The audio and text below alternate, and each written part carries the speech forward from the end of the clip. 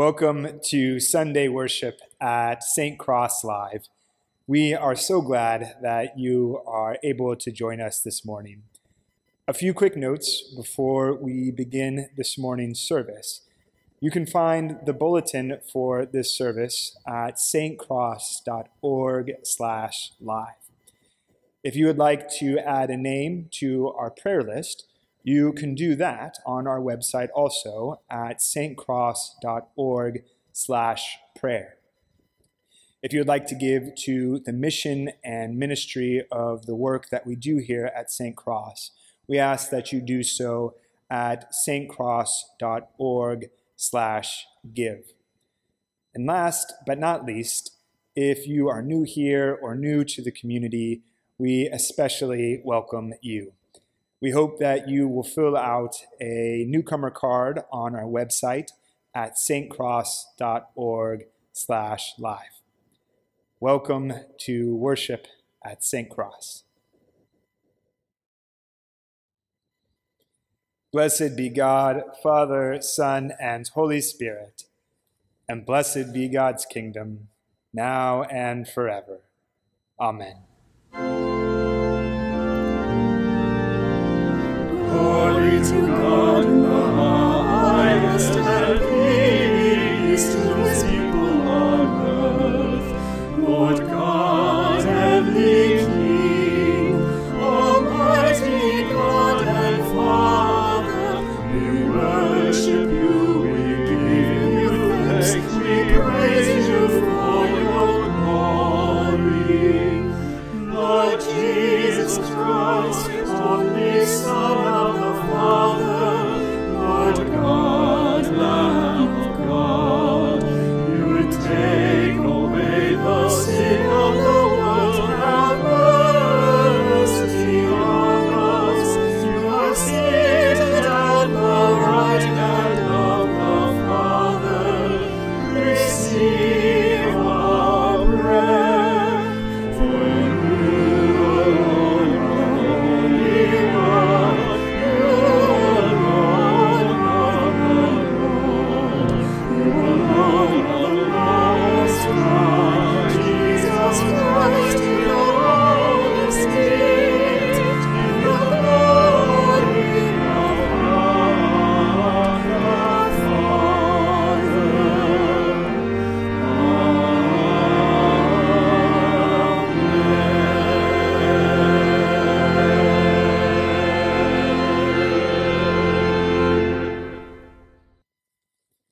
The Lord be with you, and also with you. Let us pray. Lord of all power and might, the author and giver of all good things, graft in our hearts the love of your name. Increase in us true religion. Nourish us with all goodness and bring forth in us the fruit of good works. Through Jesus Christ our Lord, who lives and reigns with you in the Holy Spirit, one God, forever and ever. Amen. Our reading from the book of Exodus. Moses was keeping the flock of his father-in-law Jethro, the priest of Midian. He led his flock beyond the wilderness and came to Horeb, the mountain of God. There, the angel of the Lord appeared to him in a flame of fire out of a bush. He looked, and the bush was blazing, yet it was not consumed. Then Moses said, I must turn aside and look at this great sight, and see why the bush is not burned up. When the Lord saw that he had turned aside to see, God called to him out of the bush, Moses, Moses! And he said, Here I am. Then he said, Come no closer. Remove the sandals from your feet, for the place on which you are standing is holy ground. He said further, I am the God of your father, the God of Abraham, the God of Isaac, and the God of Jacob. And Moses hid his face, for he was afraid to look at God. Then the Lord said, I have observed the misery of my people who are in Egypt. I have heard their cry on account of their taskmasters. Indeed, I know their sufferings, and I have come down to deliver them from the Egyptians, and to bring them up out of that land to a good and broad land, a land flowing with milk and honey, to the country of the Canaanites, the Hittites, the Amorites, the Perizzites, the Hivites, and the Jebusites. The cry of the Israelites has now come to me. I have also seen how the Egyptians oppress them. So come, I will send you to Pharaoh to bring my people, the Israelites, out of Egypt. But Moses said to God, Who am I that I should go to Pharaoh and bring the Israelites out of Egypt? He said, I will be with you, and this shall be the sign for you that it is I who sent you. When you have brought the people out of Egypt, you shall worship God on this mountain. But Moses said to God, If I come to the Israelites and say to them that the God of your ancestors has sent me to you, and they ask, What is his name? What shall I say to them? God said to Moses, I am who I am. He said further, Thus you shall say to the Israelites, I am has sent me to you. God also said to Moses, Thus you shall say to the Israelites, The Lord, the God of your ancestors, the God of Abraham, the God of Isaac, and the God of Jacob has sent me to you. This is my name forever, and this is my title for all generations. The word of the Lord.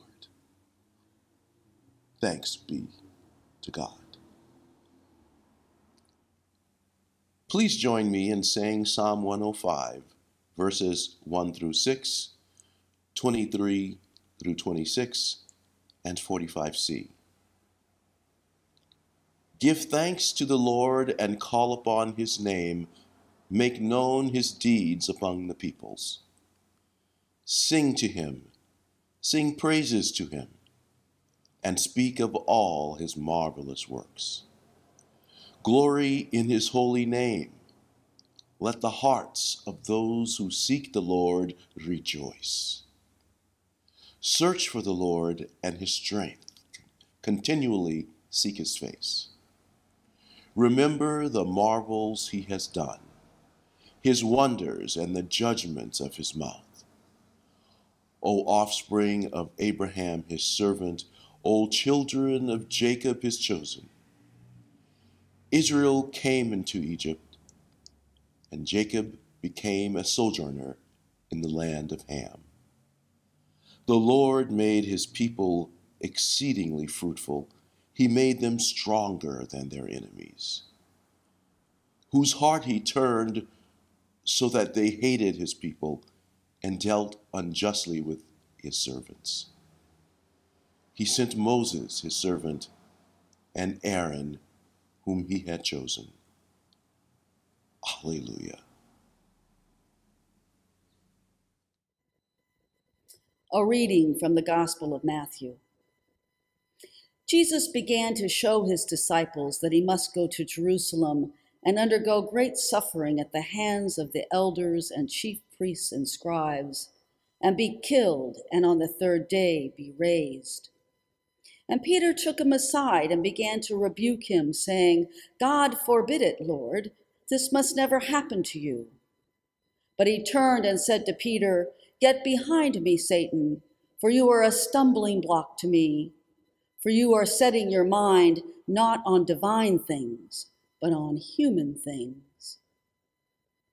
Then Jesus told his disciples, if any want to become my followers, let them deny themselves and take up their cross and follow me.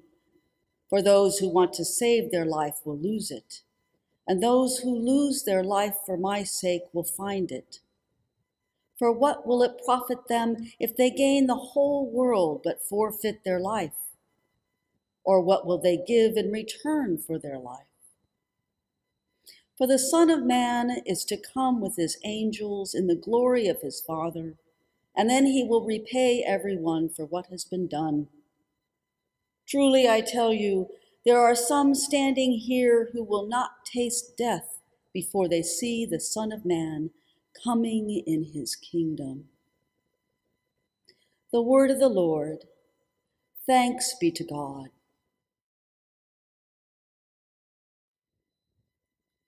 In the name of one God who creates, redeems, and sustains us.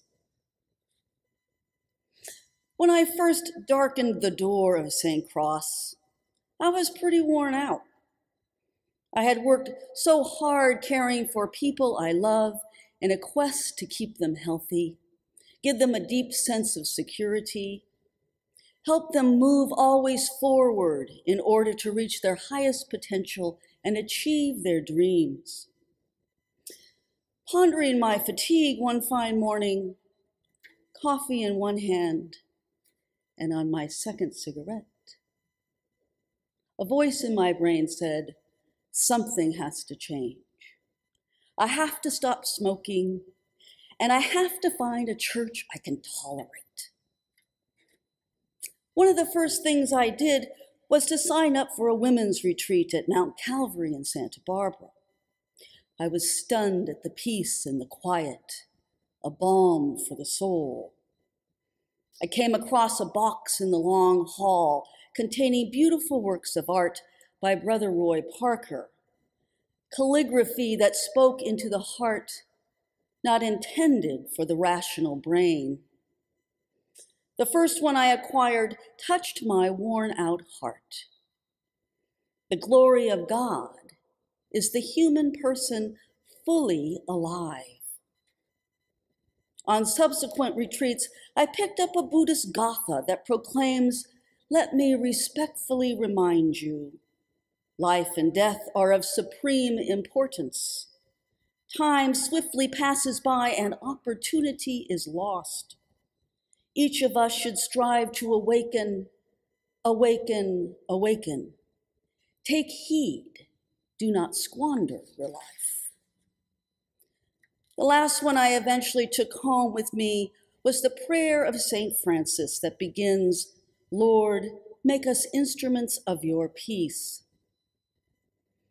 Hold these images in your mind as we explore today's gospel that leads us to the cross.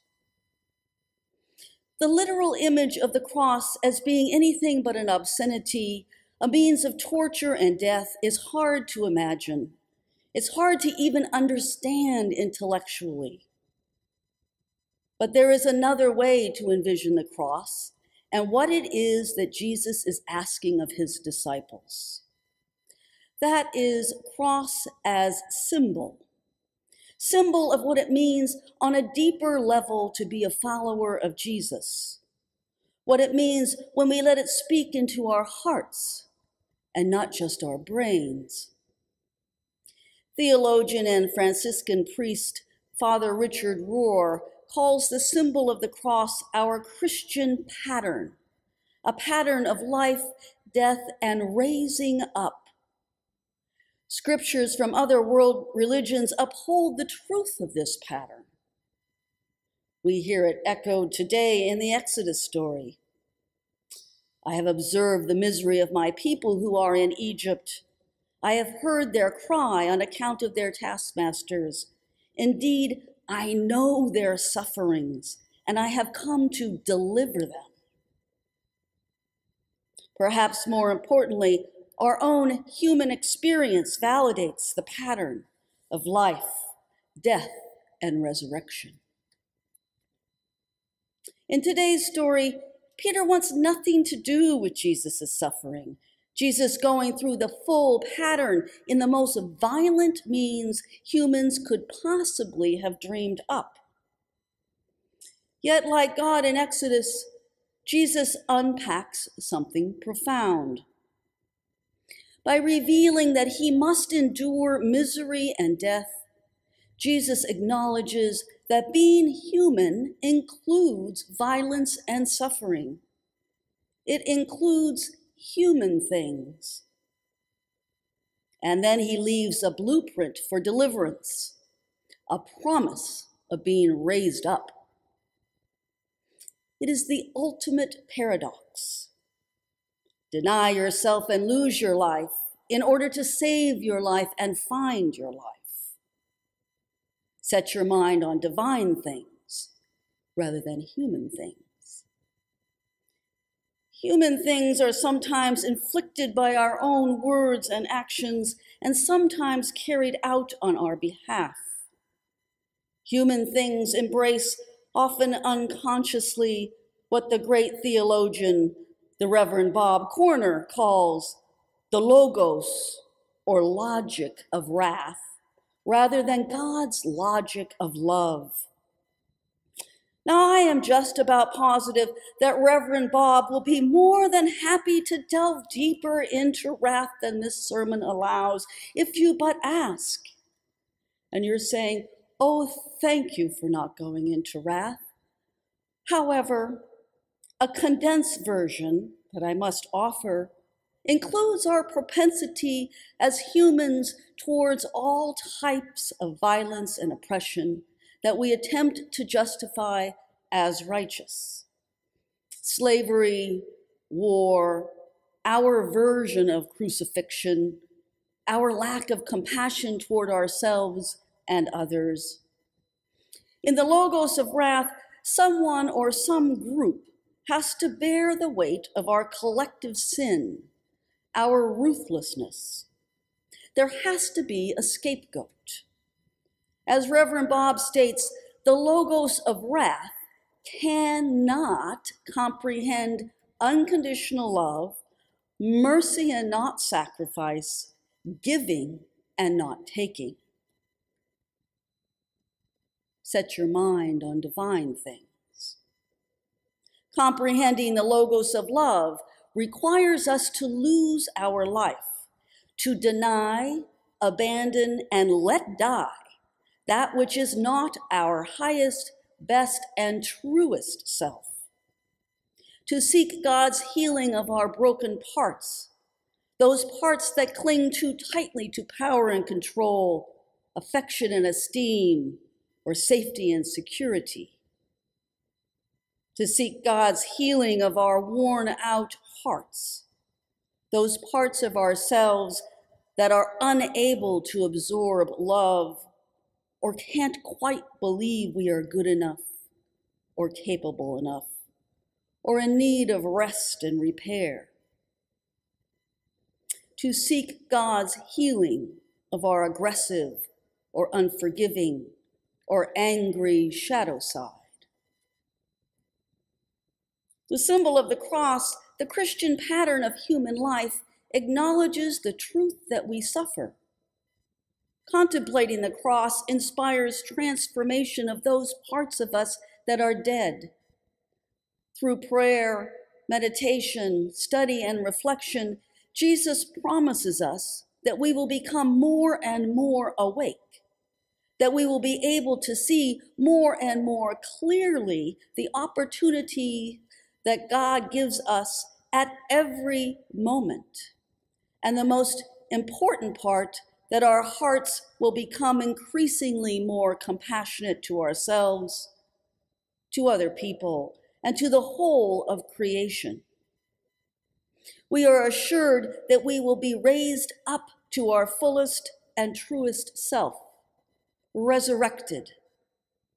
We can indeed become the glory of God, the human person fully alive. Set your mind on divine things. The cross is our symbol not of violence, suffering, and death, but of hope. The cross, our Christian pattern of life, death, and raising up, offers spiritual maturity, the ability to comprehend the logos of love over the logos of wrath.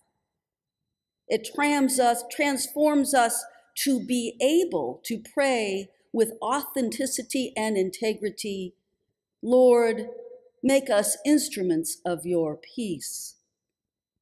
Where there is hatred, let us sow love. Where there is injury, pardon. Where there is discord, union. Where there is doubt, faith. Where there is despair, hope.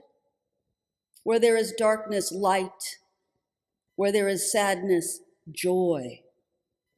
Grant that we may not so much seek to be consoled as to console, to be loved as to love.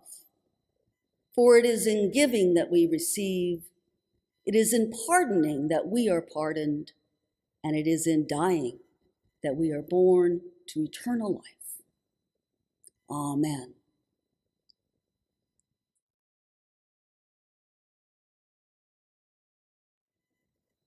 Please join with me as we reaffirm our faith in the words of the Nicene Creed.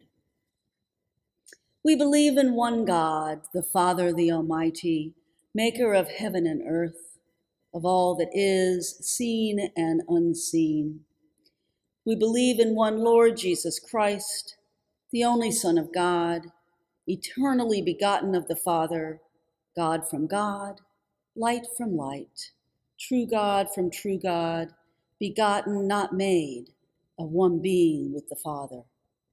Through him all things were made. For us and for our salvation, he came down from heaven. By the power of the Holy Spirit, he became incarnate from the Virgin Mary and was made man. For our sake, he was crucified under Pontius Pilate. He suffered death and was buried. On the third day, he rose again in accordance with the Scriptures. He ascended into heaven and is seated at the right hand of the Father. He will come again in glory to judge the living and the dead, and his kingdom will have no end. We believe in the Holy Spirit, the Lord, the giver of life, who proceeds from the Father and the Son, who with the Father and the Son is worshiped and glorified, who has spoken through the prophets. We believe in one holy Catholic and Apostolic Church. We acknowledge one baptism for the forgiveness of sins. We look for the resurrection of the dead and the life of the world to come. Amen. We glory in God's name through the offering of our prayers and petitions, responding, "Hear us, good Lord." For the will to discover God's word dwelling in our hearts, finding expression through our lips, and revealing hope through our generosity. We pray especially for Michael, our presiding bishop, John and Diane, our bishops, and for all other ministers of God's word. Let us pray. Hear us, good Lord. For a renewed commitment to righteousness and peace, that we may join with the leaders of all nations in seeking ways to promote harmony and mutual respect across cultures, races, and languages. We pray for our federal, state, and local leaders, especially during these times of pandemic and civil unrest. Let us pray. Hear us, good Lord. For creative ways to express our faith, drawing upon the jewels of our tradition and using our hearts and minds to proclaim Christ's message to our neighbors, communities, and to those of little or no faith. Let us pray. Hear us, good Lord. For our common life together, may we cease to be a cause of suffering to one another, that we may live so that others are not deprived of air, food, water, shelter, or the chance to live. Let us pray. Hear us, good Lord. for the many thanksgivings that we have experienced on our journey of life and faith, especially Tim, Anita, the Flower Ministry, and the Pastoral Care Ministry. We give thanks for medical personnel. May we lift our voices in praise for the gift of care that they give to others. Let us pray. Hear us, good Lord. For the sick and those in need of comfort, especially at this time, Kimberly, Jim, Frederick, Tina, Donna, Pam, Diane, Jackie, Molly, John, Nicholas, Jill, David, the Yeagers family, Terry, Vicky, Mary, Kathy, Carrie, Jacob, and the Blake family. Let us pray. Hear us, good Lord. For those who have died and reside in the tomb of death, that Christ, who broke the chains of death, will bring them to eternal life. We pray for Steve. Let us pray. Hear us, good Lord. O Lord, our God, accept the fervent prayers of your people. In the multitude of your mercies, look with compassion upon us and all who turn to you for help. For you are gracious, O lover of souls, and to you we give glory, Father, Son, and Holy Spirit, now and forever. Amen. Let us confess our sins against God and our neighbor.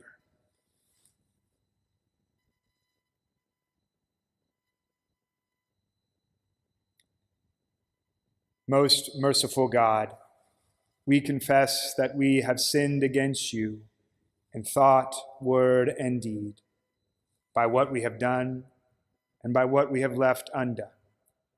We have not loved you with our whole heart. We have not loved our neighbors as ourselves. We are truly sorry, and we humbly repent. For the sake of your Son, Jesus Christ, have mercy on us and forgive us, that we may delight in your will and walk in your ways, to the glory of your name. Amen. Almighty God, have mercy on you, forgive you all your sins through our Lord Jesus Christ, strengthen you in all goodness, and by the power of the Holy Spirit, keep you in eternal life. Amen. And now, as our Savior Christ has taught us, we are bold to say, Our Father, who art in heaven, hallowed be thy name. Thy kingdom come, thy will be done, on earth as it is in heaven. Give us this day our daily bread, and forgive us our trespasses, as we forgive those who trespass against us. And lead us not into temptation, but deliver us from evil. For thine is the kingdom, and the power, and the glory, forever and ever. Amen. May the peace of the ocean wave be with you, the peace of the ocean breeze surround you, the peace of the quiet earth be in you, the peace of the night stars cover you, the deep peace of the Son of Peace be always with you, and the blessing of God Almighty, Creator, Redeemer, and Sustainer, be with you now and always. Amen.